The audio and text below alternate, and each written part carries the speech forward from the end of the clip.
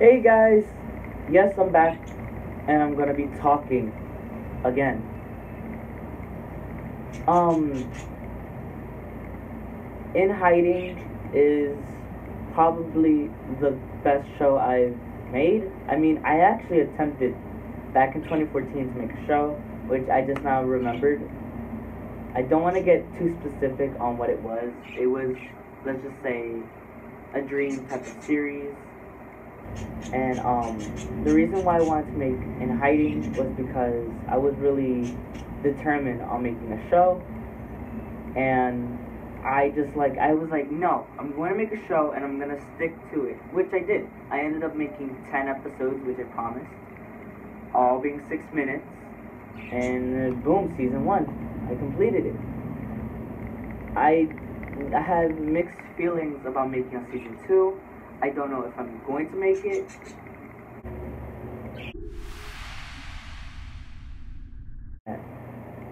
In Hiding was inspired by my music videos, which, if you haven't watched them, it's about like a killer taking this regular guy. Well, it's actually Crybaby's brother. She kidnaps him because she's obsessed with him, and basically keeps him captive. I don't know.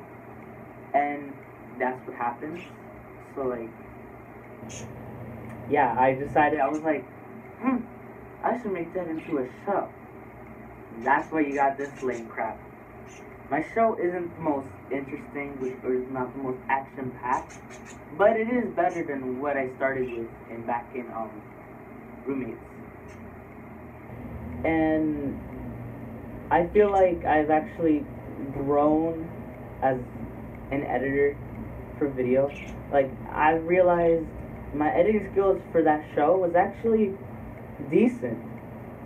The characters looked like they were in the same place, even though they were all played by me.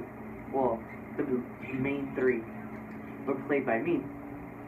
So it's kind of crazy to think that I've actually pulled off making a show with only me as a character. But that's why I'm having weird feelings about season two, because I don't know whenever that can happen, because this show is like big. Like, anything could happen basically at this point. If it's in the town, anything can happen, and a lot more characters could be shown. But I need people and I need time.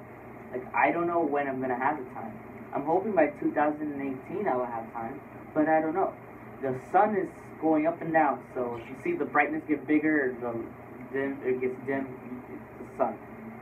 Anyway, I was really happy and proud of this show and what it became. I can't believe I started this show back in May and it's already September. And the show is done. I finished it in August. And that's actually the premiere of Roommates back in August. It was like August 3rd. But I'm still happy that I finished the show. I really did like playing the characters. I wasn't supposed to be the killer.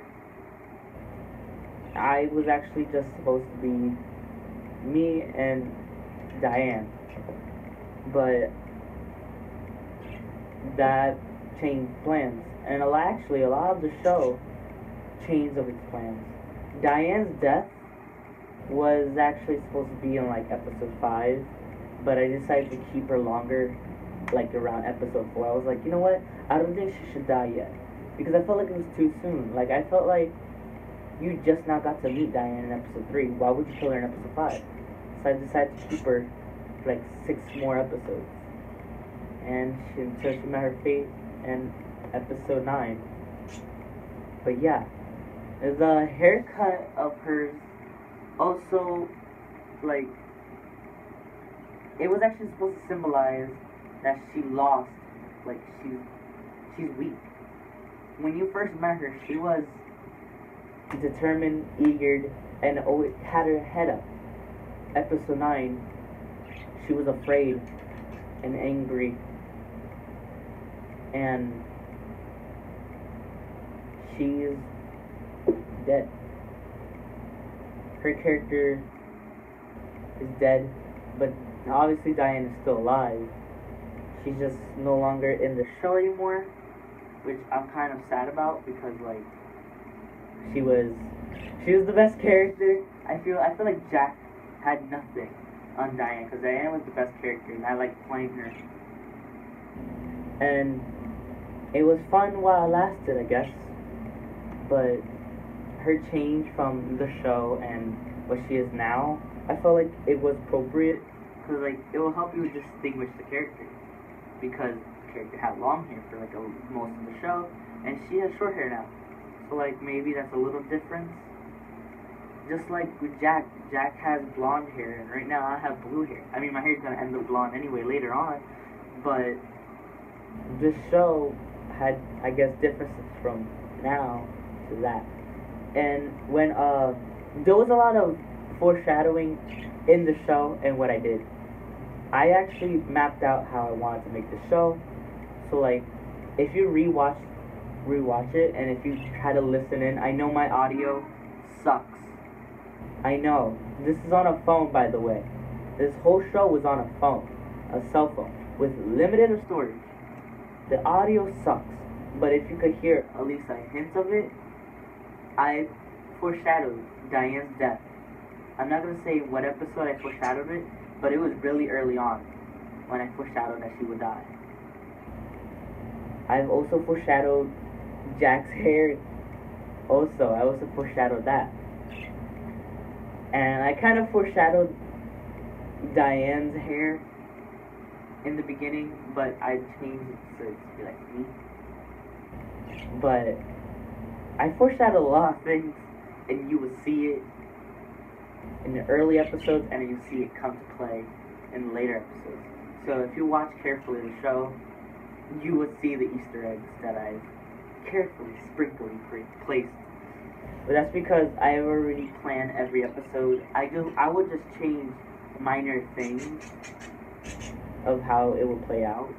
So that's why something will be changed out of plan. But I keep everything general. So like it will happen eventually, just maybe not now, but later on. So yeah. Thank you for watching this long ass video. And thank you for supporting the show and me. And yeah. Gesundheit.